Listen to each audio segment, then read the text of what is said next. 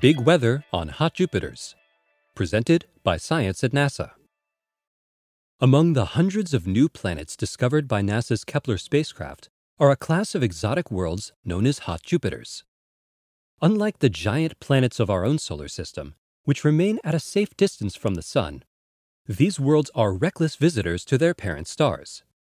They speed around in orbits a fraction the size of Mercury's, blasted on just one side by starlight hundreds of times more intense than the gentle heating experienced by Jupiter here at home. Meteorologists watching this video are probably wondering what kind of weather a world like that might have. The short answer is big. Heather Knutson of Caltech made the first weather map of a hot Jupiter in 2007. It's not as simple as taking a picture and voila, we see the weather, says Knutson. These planets are hundreds of light years from Earth, and they are nearly overwhelmed by the glare of their parent stars. Even to see the planet as a single pixel next to the star would be a huge accomplishment. Instead, Knutson and colleagues use a trick dreamed up by Nick Cowan of Northwestern University. The key, she explains, is that most hot Jupiters are tidally locked to their stars, just like the Moon is tidally locked to Earth. This means that they have a permanent day side and a permanent night side. As they orbit, they exhibit phases, again like the Moon. By measuring the infrared brightness of the planet as a function of its phase, we can make a rudimentary map of temperature versus longitude. NASA's Spitzer Space Telescope is the only infrared observatory with the sensitivity to do this work.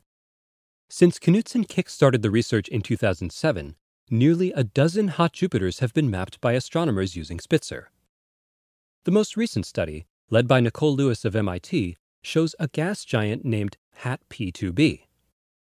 We can see daytime temperatures as high as 2400 Kelvin, says Lewis, while the night side drops below 1200 Kelvin.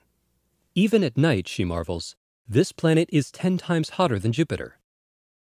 These exoplanet maps may seem crude compared to what we're accustomed to on Earth, but they are a fantastic accomplishment considering that the planets are trillions of miles away.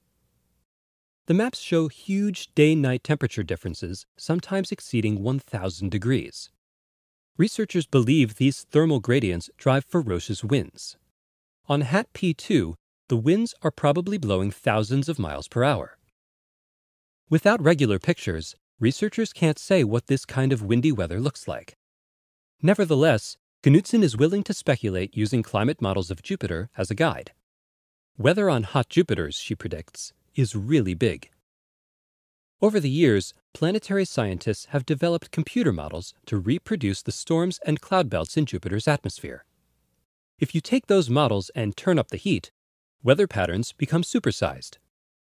For instance, on a hot Jupiter, the Great Red Spot might grow as large as a quarter the size of the planet and manifest itself in both the northern and southern hemispheres. Just imagine what that would look like. A pair of giant eyes staring out into space. Meanwhile, Jupiter's famous belts would widen so much that only 2 or 3 would fit across the planet's girth. Ordinary clouds of water and methane couldn't form in such a hot environment. Instead, Knutson speculates that hot Jupiters might have clouds made of silicate, that is, rock clouds. Silicates are predicted to condense in such an environment, she says.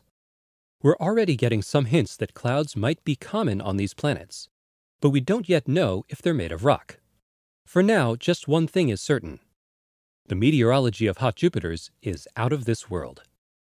For more news about weird weather in space, stay tuned to science.nasa.gov.